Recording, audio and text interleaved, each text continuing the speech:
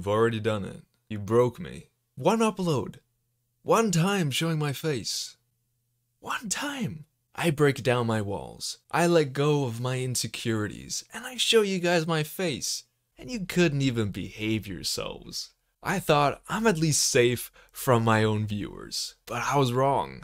You guys called me a fucking ginger. You guys have bullied me into wearing a beanie. And I don't support it. I was ready for anything. You could have attacked my teeth, called them crooked, or my massive pimple on my head, or my crusty ass skin, or my weird nose. Anything. But you guys chose to call me fucking ginger. I'm not fucking ginger.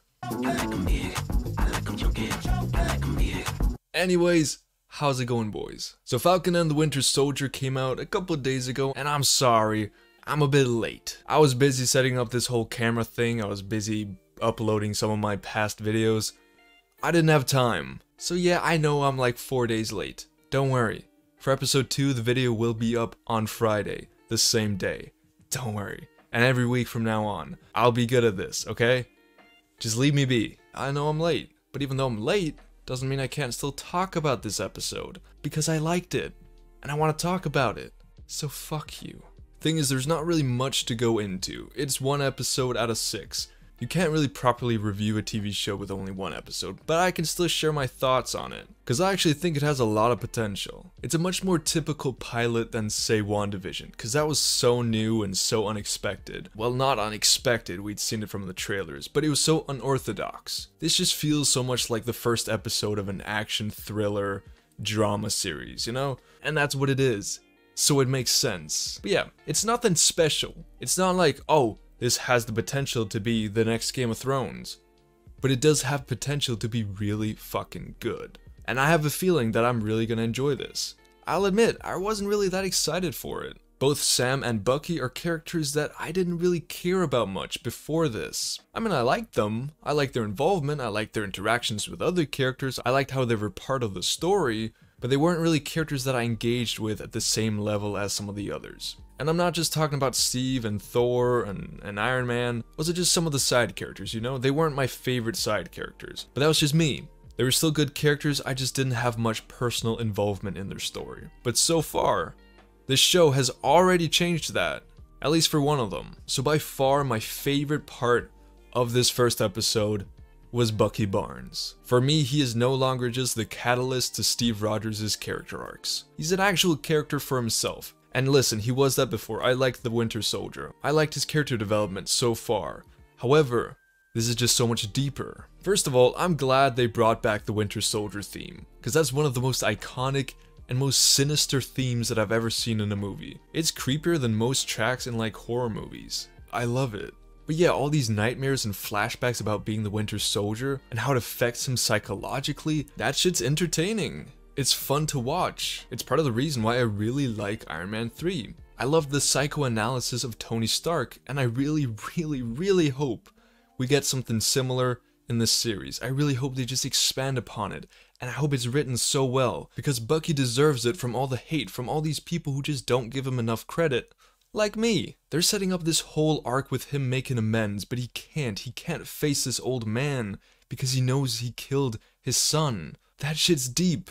There's so much potential for a complex and deep story. I'm so excited. I like Bucky now. I wouldn't have said that before I watched it. I didn't think I'd be saying this after 1 episode. I thought I'd be saying it after the entire series, or at least after like 3 episodes. Not after the first one. He was easily my favorite part of the episode. I liked Bucky. However, Sam is definitely not just pushed aside. I liked his story too. He maybe was a bit underwhelming in like the middle section of the episode in the scenes with his sister. Maybe it's just because she was such an overpowering presence. Feminism, bitch. And yeah, compared to Bucky, I didn't engage with Sam's character as much, but it's just 1 episode. I'm sure he's gonna get so much better, because they still set up a good character arc. The whole storyline of him not really feeling like he's worthy of being Captain America is interesting. It's not out of character, and it's not just bratty. It's not the whole, oh, I'm a bit too scared to live up to his presence. No, it makes perfect sense. He's not Steve Rogers. He's not that kind of soldier. He doesn't pick up the shield because he knows no one can ever live up to Captain America. No one can be Steve Rogers, not even him, no matter how hard he tries. I'm really excited to see how he gets out of it, if he does. Also, is this new Captain America dude like strong? Is he a superhero? Is he like powerful? Or is he just some dude? I don't know which one I'm hoping for more. He's probably just gonna be some random person, because I feel like the government just wants a symbol. He doesn't need to be super. The people just need Captain America, whether he's actually Captain America or not. I mean, we already know that there's gonna be other villains, like Zemo. So yeah, this guy's probably not gonna be the next Homelander, but I hope.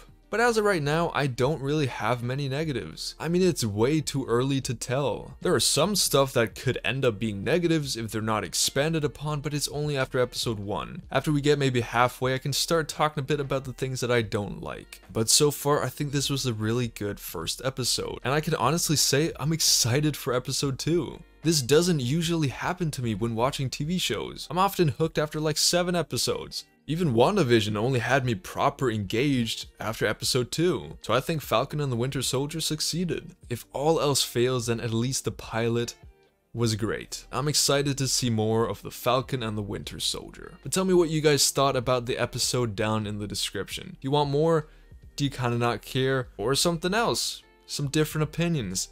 A different perspective. Thank you guys so much for watching. I'll see you either tomorrow or in a couple of days with the Snyder Cut video. So look forward to that. Anyways, I'll see you guys next time. Peace out.